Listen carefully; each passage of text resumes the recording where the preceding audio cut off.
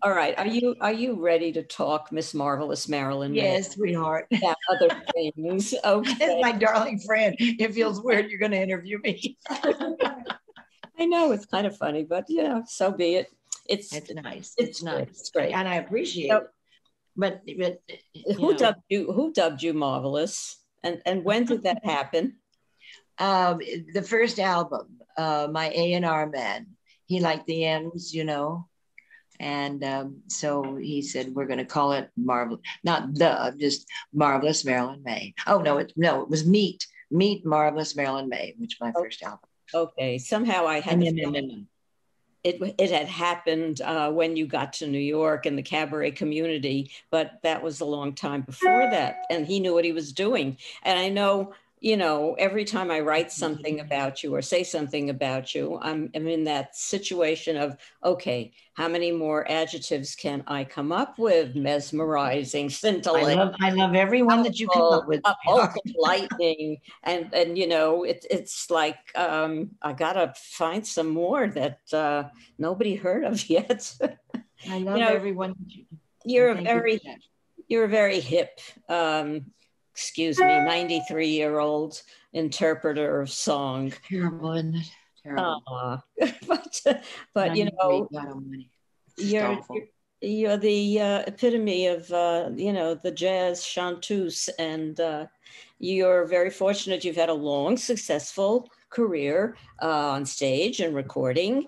And I mean, think of all the places that you have been at here in New York. 54 Below, of course, being the top one, but we don't want to forget about Birdland and Dizzy's and the old Metropolitan Room and the Iridium, and you're like everywhere. And 54 Below twice a year. I know that. I know that. I was all ready to celebrate your birthday again there, but I couldn't get to Florida, but I sure celebrated anyway. So you've got this remarkable energy, and where does it all come from, Marilyn? You push, and I'm blessed, but also, there are times that I'm really, really tired, and I really have to muster and push. And I know that it's very necessary. It's a very energetic business, and it is a business, and I want it to continue. So in order for it to continue, I have to continue. So you push. The packing and the unpacking are the worst part of it. The wonderful part is to walk on stage and sing, but that's not easy either. It's work, and it's fun work, but it is, you got to think about it, and it's not all fun and games. It's very, very planned and studied and rehearsed, and it's not just 8 hours a day. I know that. And of course, people in the business know that, but you pull it off as though, it's so casual. I'm just going to get up on stage with Ted at the piano, or Billy at the piano, or whoever is at the piano, and then some. And, it all pours out of you. I want everyone to know that's watching that it is not just fun and games. Now they definitely know it's not all fun and games, but right. We love the way you pull it off. And what I tell you, what I found amazing in the midst of this pandemic, practically all the performers that we know have been on hold. Except for a small handful who've been doing their own thing here and there. But there you were in P-Town. And then that was in September. Like, where's Marilyn? Oh, she's in P-Town. Oh, and then next week she's going to be at the Wick, for 4 nights, but they extended her for an extra night. So she had 5 nights at the Wick Cabaret Theater in Boca, all sold out. And I know that because so many of my friends were there. And they were. I know that. I was so grateful. The people that came from New York, and jealous. They came from Florida. From Florida, yeah. They came from California. And I had friends come from Philadelphia, of course. And of course, I know them really well, so they better have been there. And Philadelphia, Atlanta. and Iowa. I had a contingency from Iowa. It was just a party. It was, we always say that it's a party, but it really was a wonderful party with all these beautiful people showing up. I know, and of course, with you, it is always a party. I know that, but I mean, you kind of have already told us what inspires you, but are you taking a lot of vitamins now? What's going on? I do. I take a lot of vitamins. That's all I take.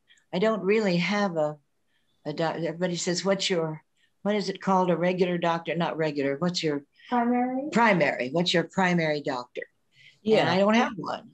Mine died, and I just loved him. And he didn't do what he knew he should have done. So I lost him. But I do have one doctor. I have a funny knee. And so I go to him every few months, and he's my best friend. So that's all I have. And vitamins. And Helen, dishes out the vitamins to me, my assistant, Helen Zarda.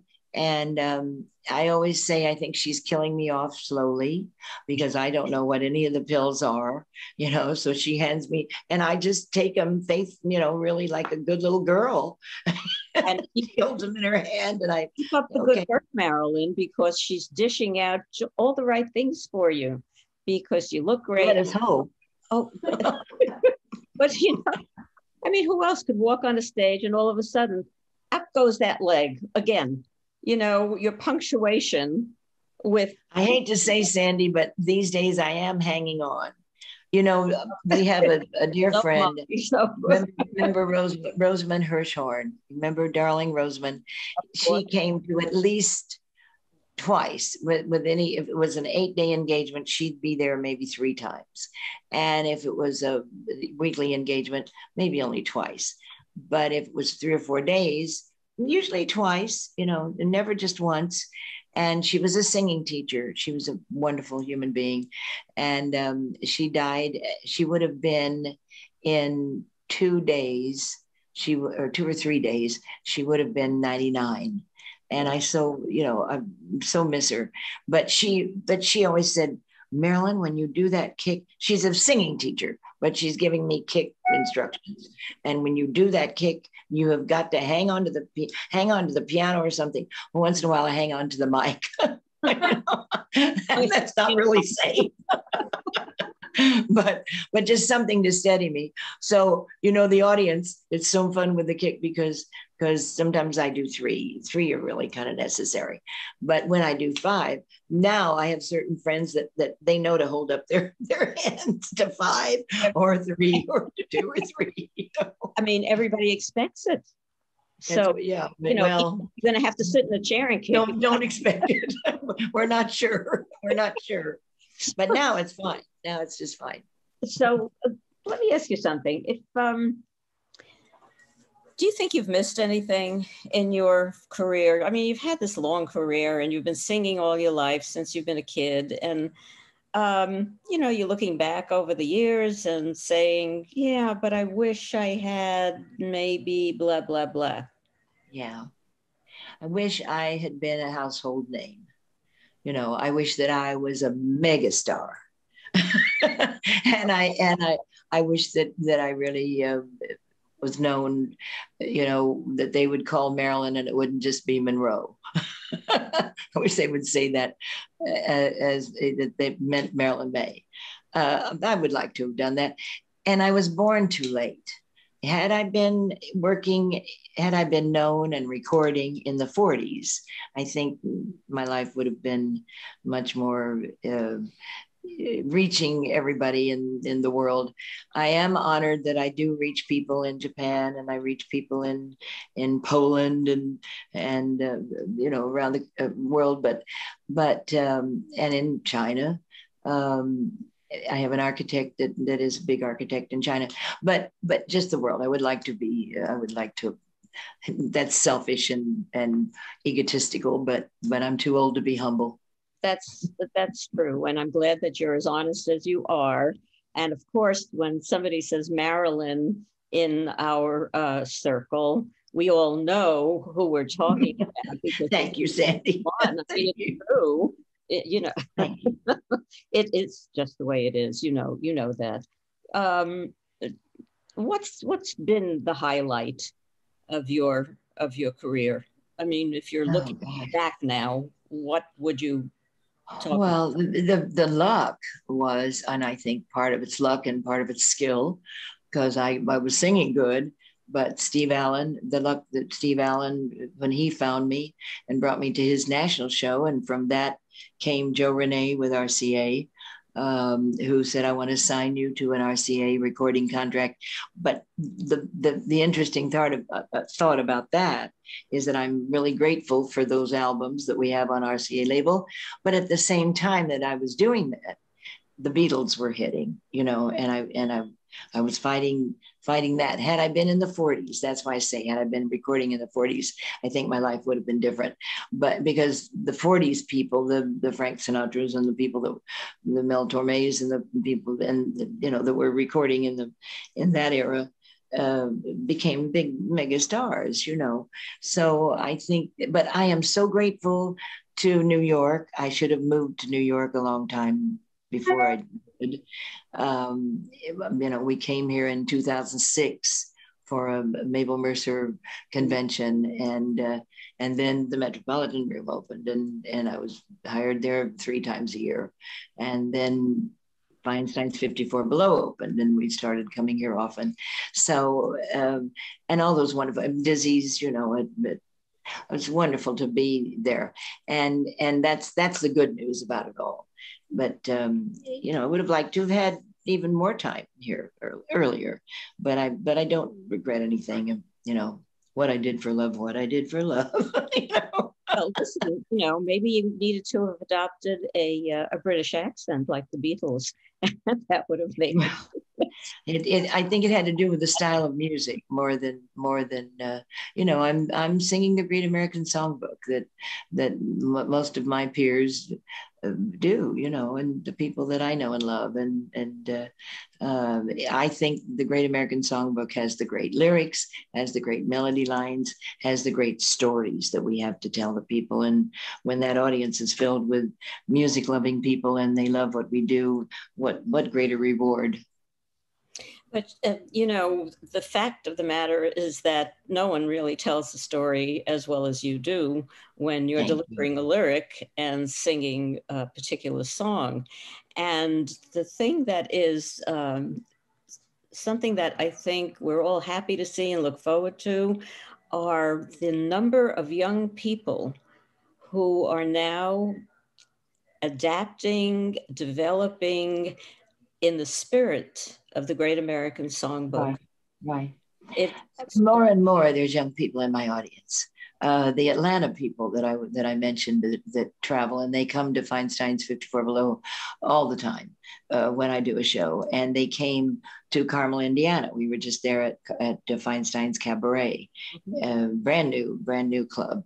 And last weekend we were there, and there they were, you know. And I said, "Oh my gosh, how do you even know?" Well, you know, of course, the internet is a wonderful thing, and they said, I want you to hear our teenage boy because he really can sing, and I want you to maybe work with him, you know. So that's would be a great reward too. But they are so loyal. So they're young people. They have a teenager, you know, but they're still young in my category. And I think, you know, in Florida, the people were so hungry for the music. They always respond beautifully. But at P-Town and in Florida, not only did they applaud and stand and all that as they usually do, but a lot of people cried. They were so thrilled to hear this music. And to, you know, I do tell the story of the song, and they know that I love them and they return the love. Yeah, it's very evident. And that's why you have such a huge fan base all over. I'm grateful for every one of them. And it's just it's so fulfilling. You're a singer, Sandy. Do you tell your people that? Do they know what a good singer you are? Not too many people do, because I haven't had much time to concentrate on that. And every time I'm with you, you remind me. So that's always that's always a lovely thing. It's really fun to be reviewed and interviewed by a singer that knows what she's doing. I'm very honored about that. Oh, well, thank you. That's very, very, very kind. So let's talk about what's coming up. We hope and pray that by October, Feinstein's 54 Below will be open so that we can do our 7 days there. So we're all keeping our fingers crossed about that. And yes, we're all doing that.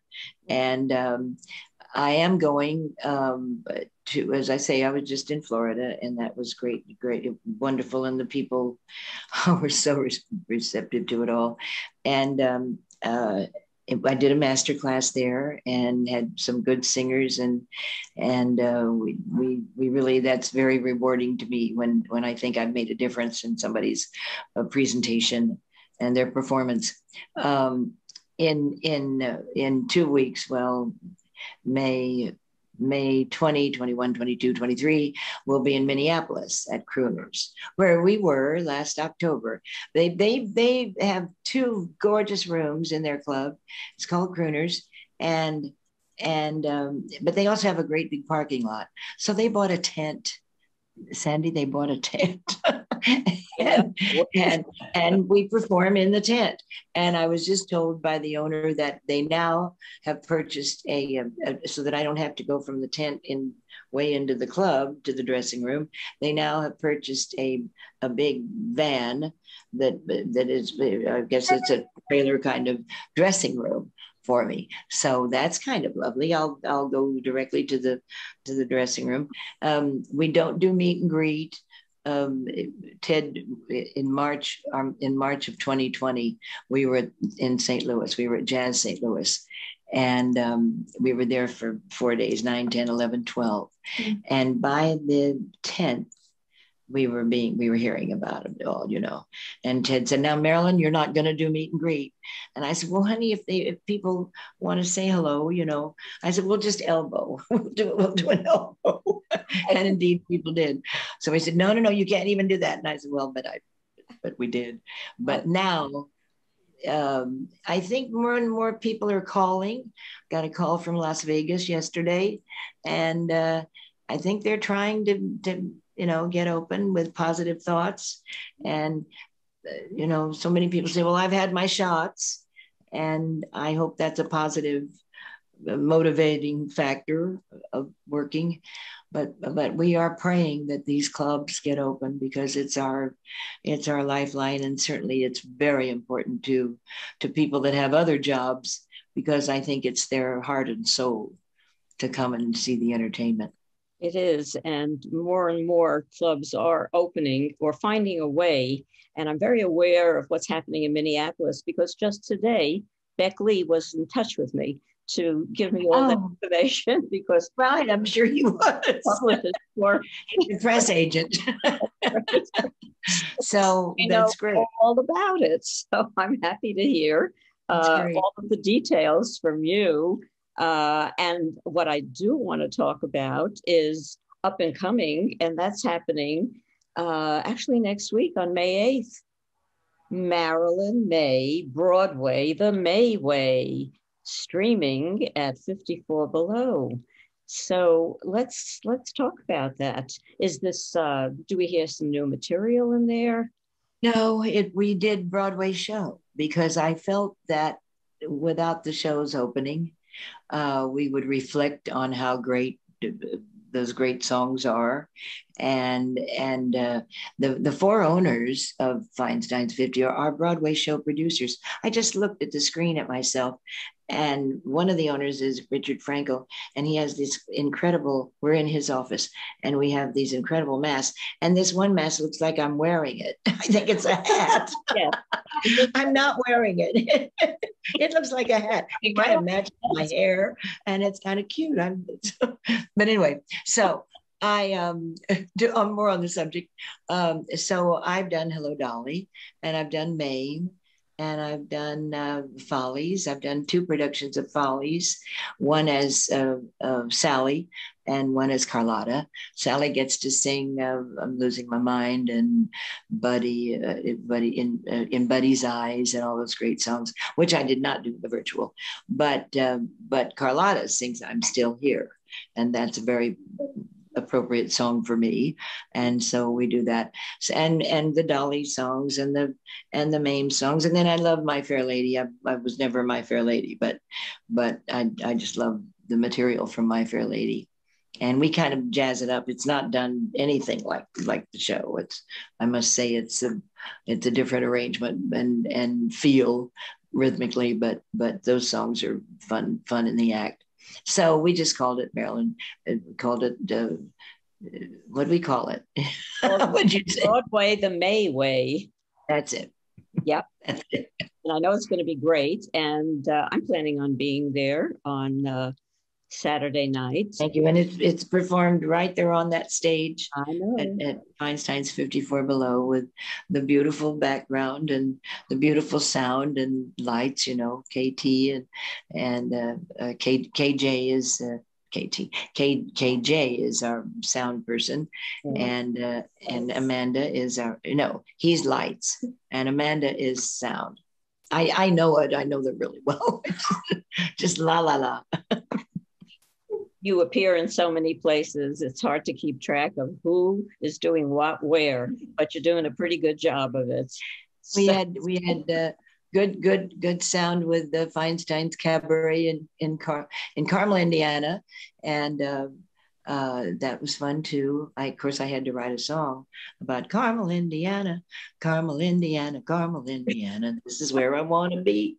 That kind of thing. I was just gonna mention, you're also the queen of parodies. So that's what a reputation. That's what you do, and that's an expectation now. Nobody expects to see or hear Marilyn Maye on stage without her famous parody. They sing original lyrics. I can't resist it. I can't help it. It's a malady that I have. I have to write some original lyrics. And some of the songwriters like it, and some of them probably don't. I don't hear from them. So wait a minute. What is actually your favorite parody that I've written? Yeah. Put on a Happy Face, and that's in the show. Oh, can you sing a little bit of it? Well, we do the first chorus. Charles Strauss, of course, wrote the first chorus. And then when you're feeling mean and grouchy, there's no money in your kick. When your disposition's ouchy and you're feeling kind of sick. When your wife has packed and left you because you came home kind of late. And your girlfriend telephones you, she's got another date. When your dog just growls and bites you while you are patting him on the head. And your best friend starts an argument, winds it up like this, drop dead. When your car breaks down while you're uptown, go take a bus. Don't fuss, don't cuss. You've got to adjust. Don't you frown. Put on a happy face. Put on a happy face. When you are, now this is back to Charles. When you are feeling cross and bickerish, don't start to whine. Just think of banana splits and licorice. You'll feel fine. Key change. I know in the key change. They have to watch the virtual to hear the whole thing. Honey, you're a one-man band. What can I say? My foot's going. Honey, you're just the best. God. I wish that I was there with you in person. Andy, thank you for all the past wonderful reviews that you've done. I'm so grateful, and I send them to the world. You've been sent to the world with the reviews. I am not shy about,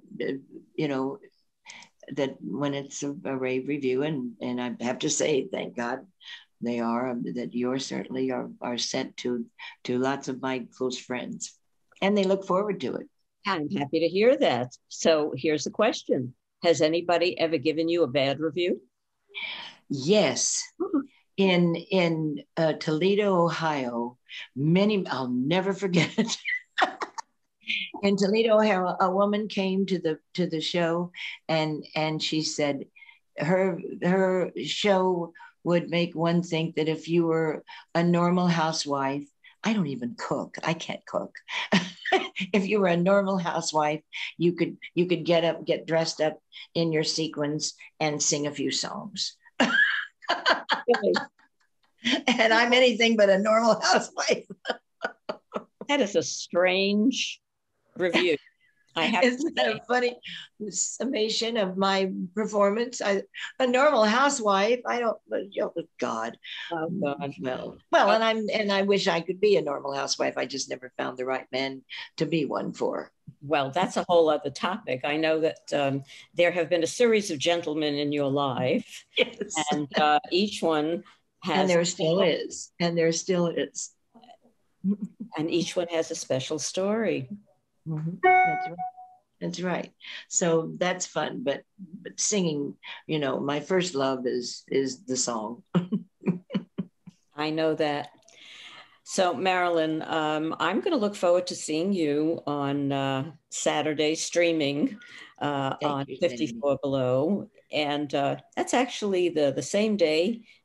Here's a little stuff. That's the same day as I do my annual songwriter event. It's my 16th year. And of course, I would have invited you to just come on the American Popular Song Society and listen to all these great new songwriters that I'm presenting. What time do you do that? Noon. Are you doing it via virtual or you're? It's Zoom, and a lot of it is live. I can do that. We don't go on till 7:30. I'm sending you the link, and if you can come on, that would be fabulous. I would love to do that. Okay. Let's figure that out.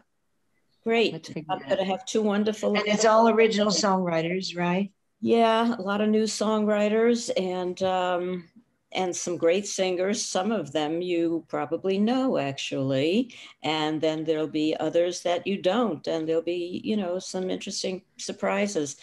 I can't believe that it's 16 years that I'm doing this, but, you know, it's kind of what it is. My darling Billy Goldenberg, you know, wonderful songwriter of ballroom. We're doing one of his songs on the virtual of 50%. He was on stage, and I tell the story about him being on stage with me, and then Golden Rainbow with Walter Marks. Billy left us not too long ago, and I hate it. I'm just you know, but I always say he's got a better seat. He sees every show now, as does Jerry Herman. But Walter Marks was in our audience in October at Feinstein's 54 Below, and Sandy wrote me the most adorable song that I had announced on the show that the name of the next show was going to be in April of 2020. It was going to be 92 and I'm Not Through. And he went home and wrote the most adorable song that he sent to me. And of course, I wasn't able to do it, you know. So 93, and I don't know what the name of that show is. You know, Mark Sandroff names the shows. Heaven only knows what 93 will be, but or what the show will be. Maybe that's it, 93, and what's the show to be? I'll be working on 94 soon. Well, let us hope that we will. I'm blessed and I'm grateful for that. And I'm blessed with friends like you and people that understand and love the music. And love you. So Marilyn, I love you. Thank you, Sandy. It's been a great pleasure just sitting here and chatting with you. I wish I could just reach out and touch you and give you a hug and a kiss. The time will come soon. But that will come soon. And I'll see you on Saturday, May 8th, twice. Okay, love you lots. Cheers. Cheers to you, sweetheart. Darling.